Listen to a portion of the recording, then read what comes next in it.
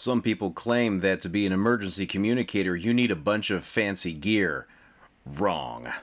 Today on Radio KD8TTE, we're going to present What Can I Do With an HT and a Technician License. Stick around. Black one.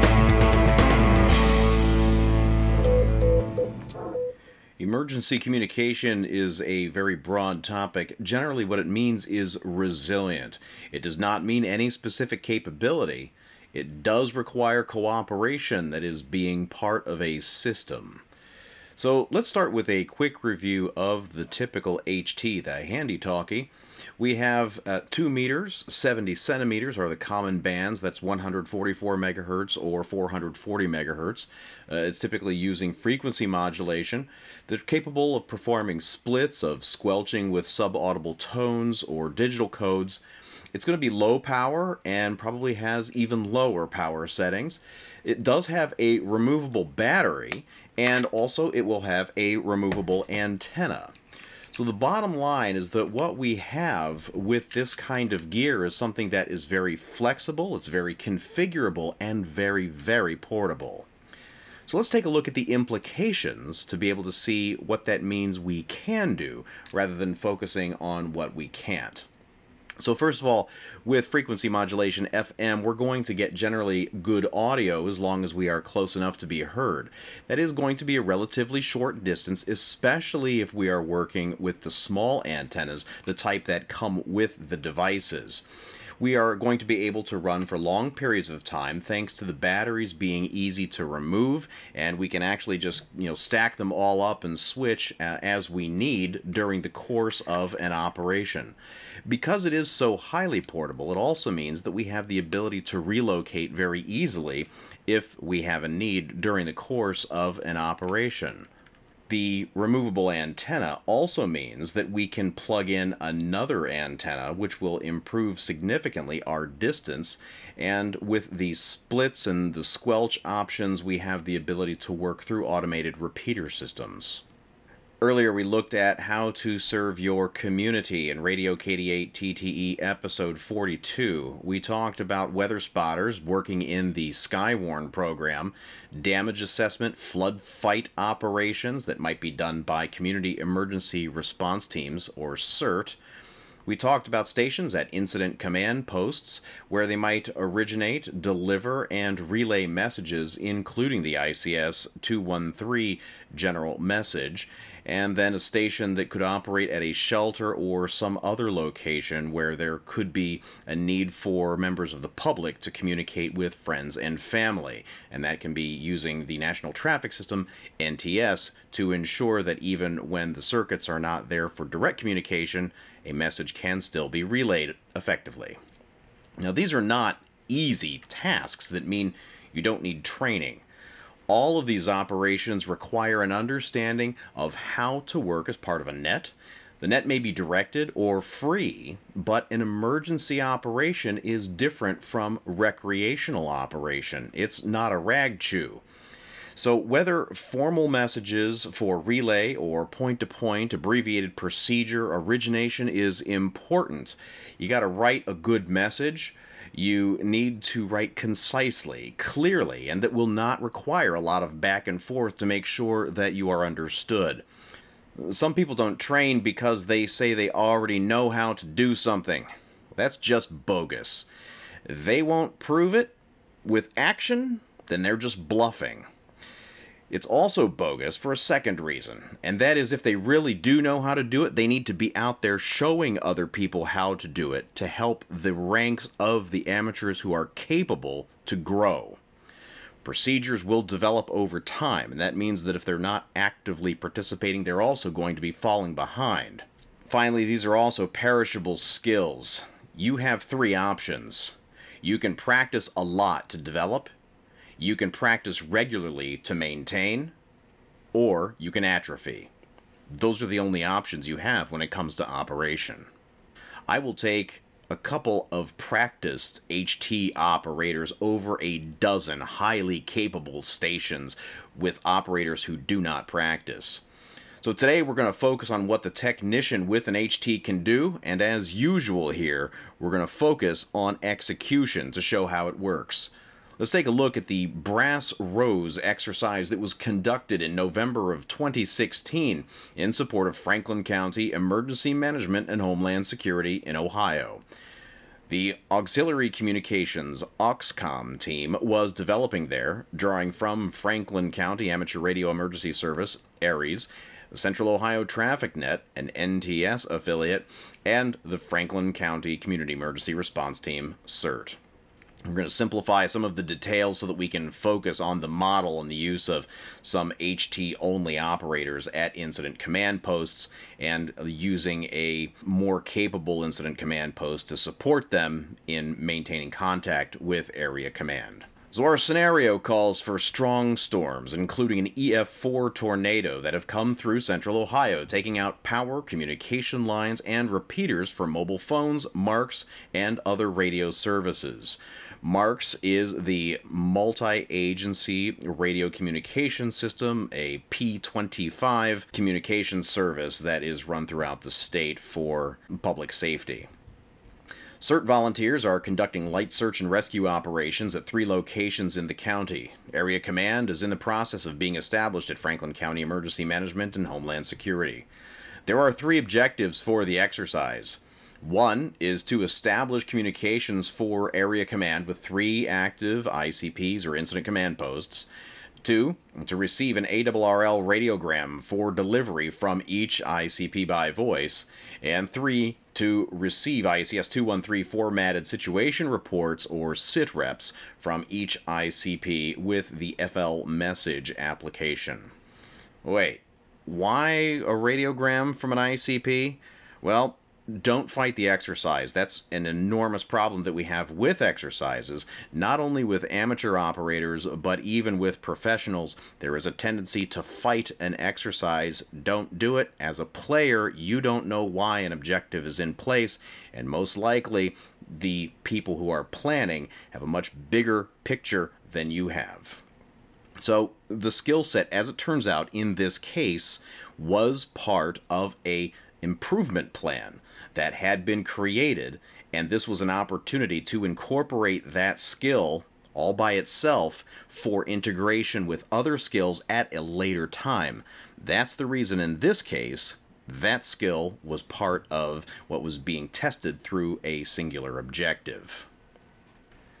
Alright, so the brass rose exercise was taking place in Franklin County, Ohio.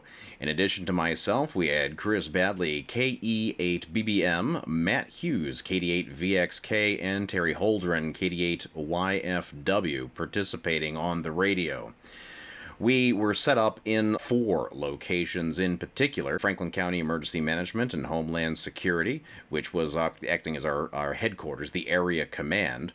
We also had an incident command post established in a neighborhood known as Old Town East in Columbus, another ICP that was set up in Bexley, and then further east there was an incident command post established at Whitehall. Now, the distance that we're talking about for each of these ICPs to be able to talk to area command was between 7 and 9 miles. So it's not a very long distance, but it's just long enough to make things interesting. In addition, the way that the damage path was for the purpose of the exercise and where the ICPs had to be located, they were closer to each other than they were to area command. This is also not necessarily unrealistic. So in the case of the distance between Old Town East and Bexley, we're talking about just under 2.6 miles, and the distance between Bexley and Whitehall ICPs was under 3.5 miles. So how we're going to be able to make that kind of distance with radio communication and with the 2-meter band in particular is a straightforward matter. The issue, of course, is whether we use an HT right out of the box or whether we need something more capable. In fact, at the station that was situated at Bexley, we were using an antenna that gives us a few more options. A lot of people will use something like this and will get a magnetic mount unit that will assemble with this for the purpose of being able to put it on their car. Works very effectively that way. However, in this particular case, we're not operating mobile. We are setting up an incident command post. So in that case, we were able to use a different mount. Rather than the magnetic mount, we were able to use a bracket mount to attach it to the top of a mast, and that assembly includes the radials necessary to establish a ground plane, which will improve significantly the performance of that antenna if it's put on top of a mast. Now this mast in particular, it's up at 28 feet. So it's able to support a dipole there at 20 feet, you're able to see, and the ground plane for VHF and UHF is at 28 feet. How are we going to be able to perform? Well, if we do a little bit of homework, we're able to see that there have been publications about this, and I'll include links, of course, below. One of them in particular deals with how far I can go on 2 meters, and it looks at various configurations. Two things are going to matter. Number one is power, and number two, even more important, is going to be about how much height you get. And that is going to become very significant as we look at this situation. So we've got a table from this article that we're able to look at, and there's a whole bunch of data. It becomes easy to get confused, but if we look closely, we focus on the particular situation that we're dealing with. We have a Comet antenna that advertises a 3.8 decibel gain on 2 meters. Our mast is 28 feet up, which brings us to a particular point that we're able to see what kind of distance we should expect. Well, if we're able to get 28 miles with a configuration similar to what we are using, then suddenly an HT with 5 watts seems much more viable for maintaining communication over a distance of 7 to 9 miles. The reason it seems more viable is because, in fact, it is. I'll show you another option just real quick here, a field expedient directional antenna. Here we've got something that's a simple system that can roll right up. It'll include the feed line, and I just roll it up in a blanket, and I include all the necessary gear right there. Open it up, and you get a Yagi-Uda style antenna from Elk. It comes in pieces. It's not just easy to transport, but it's super easy to assemble as well. You just match up the color-coded elements with the parts where they all screw together, so even if you don't understand the Yagi antenna, how it works, or even what it should look like when it's assembled, it's very easy to get it right, which is important for an operator who might be working in conditions that are stressful or if they're tired. So to get the antenna up high, we can put it on the field expedient mast or a painter's pole maybe that we lash against a downspout or something just to get it up over the top of the building. And of course, with the Yagi-Uda antenna, it's important that we point it in the right direction because it has a tremendous amount of directionality. What that means is that we get much higher gain in one direction, but we lose gain significantly to the sides. So in looking at options like this, it's important for us to think about our use case. What are we trying to do? If we are using the Yagi, we can reach further in the direction that we're pointed, but what does that mean? Well, if this is your area of operation, we've got 4 stations and you're trying to get up and running, if we've got an option like the Yagi and we point it from Old Town East to the east, we can cover Bexley and we can cover Whitehall, but the EMA is going to be on the side where we have significant reduction in gain. We're not going to be able to hear them. They're not going to be able to hear us most likely. So if we point up to the EMA, that's great, but then we lose the ability to work with the other stations. So in this particular configuration, let's take a look at what our option is if we're using the vertical antenna. Again, that vertical has over 3 decibel gain, and it's almost 30 feet up. 5 watts will give us a range of 28 miles, assuming, of course, line of sight. If we have a big hill in the middle, we're not going to be able to fix that with a directional or more power anyway. When we're talking about VHF and UHF, it's just going to be height and power. So as long as we've got the ability to see the target, if we've got line of sight, we're going to be able to get there very easily with an omnidirectional pattern. No need for the Yagi. Choose the antenna that's going to make sense.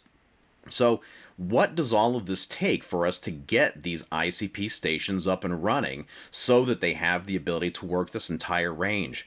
It's straightforward. We can use an HT. We use batteries and extra batteries, of course. We're going to make sure that we have the antenna with the mounting brackets with the radial and also a feed line that's going to be able to connect that antenna almost 30 feet in the air to the HT that we are using at the ICP. That mast is going to be made up of aluminum or fiberglass poles that are used as military tent systems. Are fantastic for this purpose.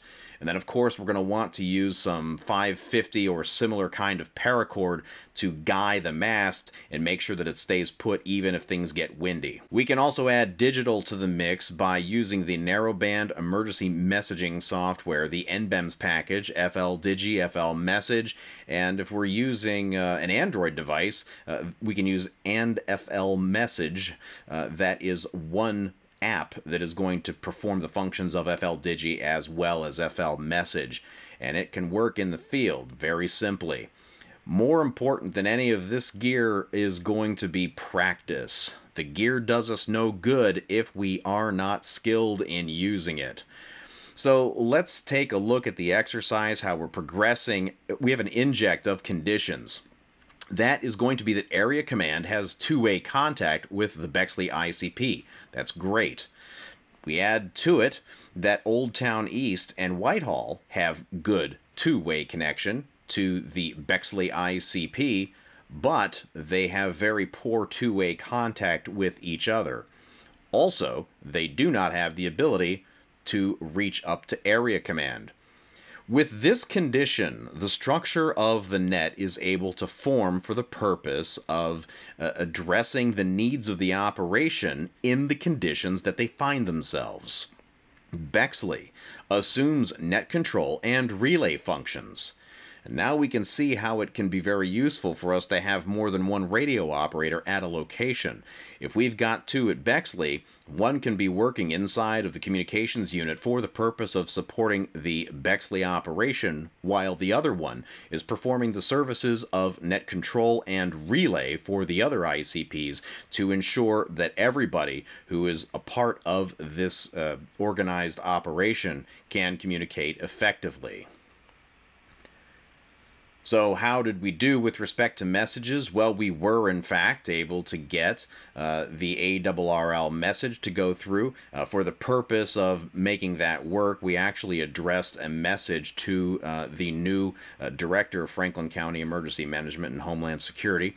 Conveniently, it was his first day, so we could send him a nice welcome message. And then we also had a series of situation reports and other information in the form of the ICS 213, coming from the various ICPs and going up to Area Command.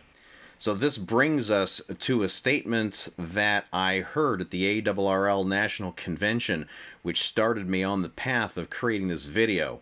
The statement was that the operator with an HT and a technician license just isn't very useful in an emergency. As we were able to show in our 2016 exercise, this is just bogus. So let's modify that statement a little bit so that it's not so bogus. The operator with an HT and a technician ticket can serve a few ways in an emergency. To do so, you've got to learn your part. Understand that you are a part of a system. Your station has a small footprint, which means that it makes you a terminal, the beginning or the end of something. You're going to be relying on repeaters and relay stations in this mode. So what that means is that you need to get comfortable with net procedure, not only working as a station in the net, but also operating as net control, being able to operate as a relay station, or performing other duties as net control might assign. You also need to get good at messaging. That is to say, origination, being able to create a message on behalf of the agency or the person that you are serving at your location, and getting it relayed off of that site to one of those stations supporting you, who has the ability to reach one of the systems necessary to make that message get where it needs to go. Conversely, you also need to be able to receive those messages that are coming in from elsewhere and to perform the function of delivery. All of these things require training and they require practice. It must be regular practice if you're going to use those skills effectively. So now, plan your equipment upgrades by looking at parts that are going to work together. The antenna, as we described, is just not going to work very well if it's a small rubber duck. So get another one. You know you're going to need to get one. So what are you going to get? Should you just get a bigger whip antenna? Well, that might make sense. It's going to give you a lot more capability. However, it's still going to be low to the ground unless you're standing up on a hill or something. Maybe a vertical that has the ability to connect to a magnetic mount that you put on your car would make sense. But if you have something that is separate from the mag mount itself, it might give you some useful options down the road, like what we saw in our operation. Your batteries, you're going to want to get more than one. You're going to want to have a group of them, and you're going to want to work your way through them. Make sure that they're all being maintained, that they're all being regularly charged and discharged as you are using your gear and doing so regularly. Later, you can revisit that antenna, and when you revisit the antenna, you can take a look at things like a mast, a cord to guide the mast, a bracket mount that you're going to be able to put on top of the mast, the radials that you need, and the feed line to be able to connect it to the HT. Now at this point, you have the ability not only to work as one of the ICPs like we saw at Old Town East or at Whitehall, but you could also perform the functions that were being handled at the Bexley ICP, that is net control, hearing, and being heard by everybody in the operation, as well as being able to relay messages because of your ability to hear and be heard. Of course, as you're looking at your equipment planning, you can think beyond the HT. You don't need to be an HT-only operator forever. The mobile rigs that are available don't need to be expensive, and you can get considerably more power if you are using those. If you've planned well, you can also use the same antenna systems that you've been using for the HT, which will give you some options. For example, you could use a whip on the HT at the same time that you're using the mast and some larger antenna that you've got on top of it.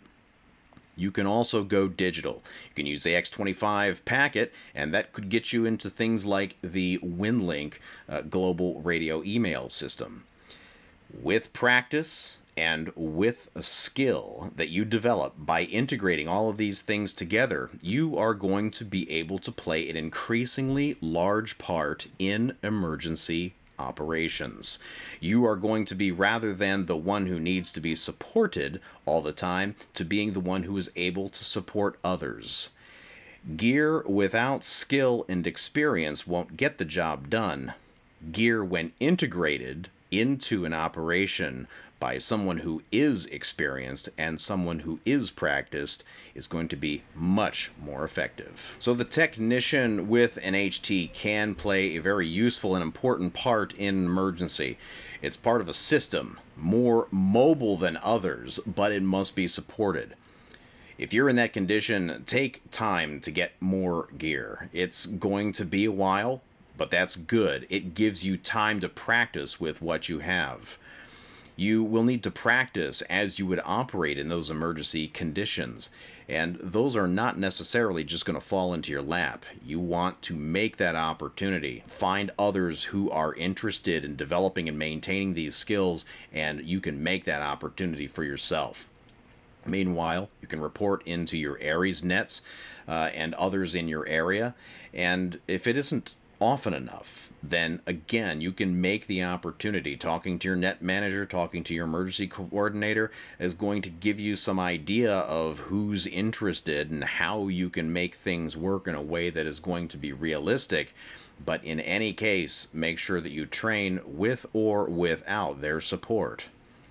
You also want to make sure that you are reporting into the National Traffic System nets that you can work. Do this regularly. As an HT operator, you need that system. So that's a system that you're going to have to work regularly to be able to use it effectively. Keep an eye on your future operation, of course. Gain skill, gain experience, and be able to acquire gear to advance so that you are the one supporting others. These are all subjects for future videos, so share this one, hit the like button, and subscribe to the channel so that you don't miss any future training. Check the video description for links. Send questions and comments. We're happy to engage. This is Radio KD8TTE out.